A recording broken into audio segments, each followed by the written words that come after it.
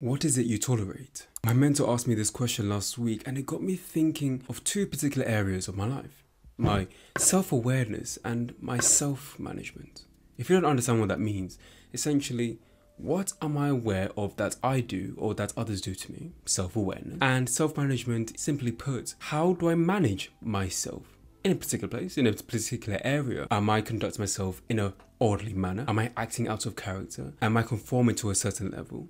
How am I managing myself? Welcome back to another discussion. My name is Jocko Kanchefu, and here we talk about personal development from A to Z. That might look like learning how to achieve goals, or look like understanding yourself on a deeper level. If you're new here, press subscribe, and I'm sure you're going to enjoy the rest of this video. I started with the conversation of what my mentor said.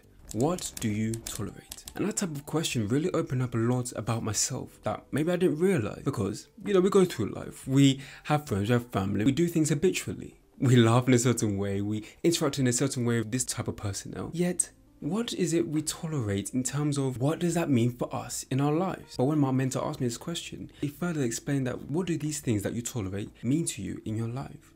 Something for you to answer. Because ultimately what you tolerate is what you take. Like a pain threshold, you can only take so much pain before you have to step away. You can only push so hard before you have to step back.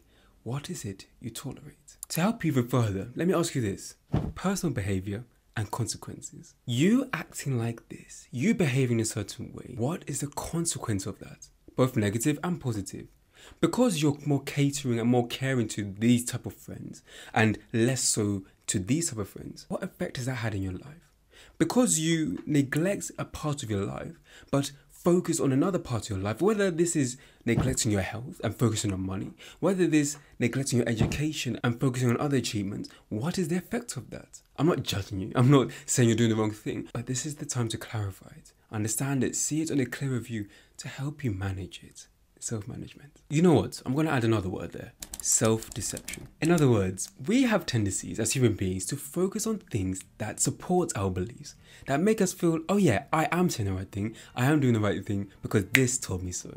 That might be contrary to what actually is helping you, but that self-deception happens regardless of it being positive or negative. You clicked on this video because of the title, the thumbnail, that's if you continue to lie to yourself, everyone will continue to use you. That self-deception comes in many forms of lying to yourself.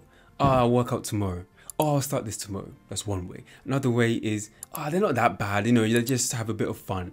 That's lying to yourself again. Another way is, I can't do this, I'll never be amount to this. That's lying to yourself once more. You're not deeply facing the ugly truth behind and hidden of your feelings, boundaries, or proximity. Wait, even better, your worth. You neglect it, you push it aside, you no longer give it value. So if that's the case, who will? Others? Other people are meant to make you feel better. Other people are there to restore what was lost. Other people are there to close your wounds. Other people are there to comfort you. Instead of you taking responsibility. You acknowledging your truth. You acknowledging what's actually happened. To no longer be masked and covered by yourself to yourself. I wanted to have this discussion with you based on the effects you have on yourself. You can make yourself believe something, and you can make yourself deter from another thing. Do you notice when you believe in something because you already have that internal belief? Or do you notice when you deter from something else because it doesn't conform with your values, your belief, or mental attitude? That type of self-awareness, that type of self-management reveals thought patterns, behavior patterns, feeling patterns that you might not have realized before. That can help you develop personal development. That can help you grow. Reaching new goals. That can help you understand your past, healing properly. So there's a real element of vulnerability. How vulnerable can you be with yourself? Of course, you might be the one to be strong, to never cry around others, to hold it in. But when you're by yourself, it might be a different story. You might be the one to never even let out anything out. But later on, when something happens, it triggers it. When you see this, or when you're in this position, this environment, it triggers it again. Bringing those feelings, thoughts, and emotions. So how vulnerable can you be yourself to ask yourself, what am I saying to myself that is truth and that is a lie? What am I feeding myself that is in accordance to, oh yeah, if it's this way, it's the correct way and anything else doesn't work? Am I open-minded? Am I closed-minded? Am I working on myself in a truthful form that abides to growth?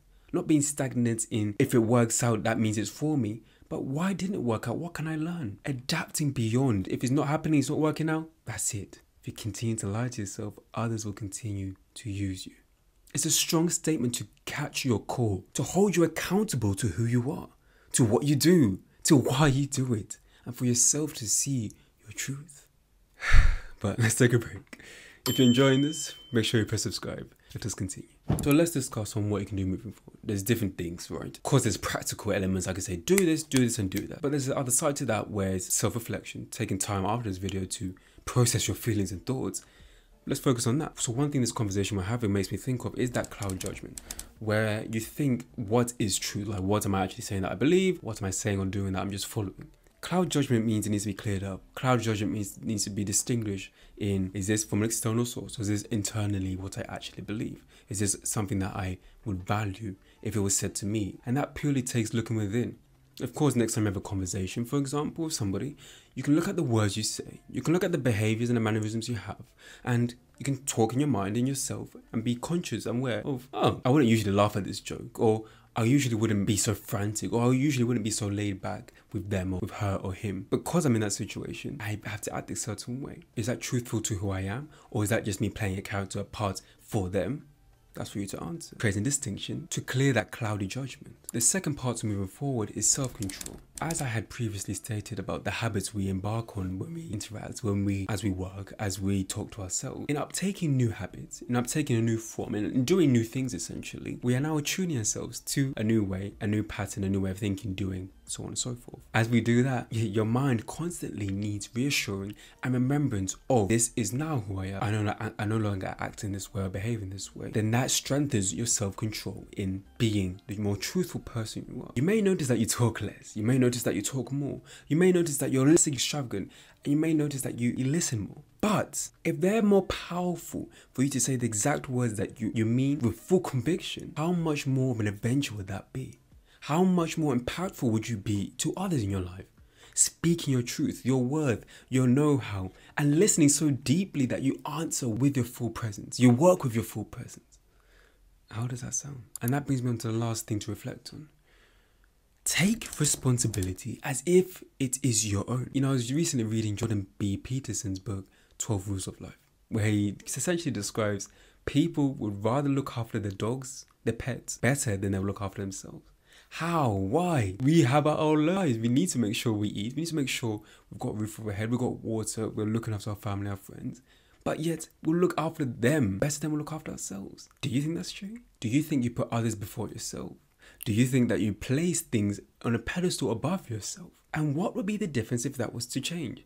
If you became first in your life, in making sure you're okay, physically, mentally, spiritually, and emotionally, to make sure that you're moving forward, to make sure you've got your things of life in order, your health, your finances, your career, your relationships, your personal well-being and development. What would change? What would be different?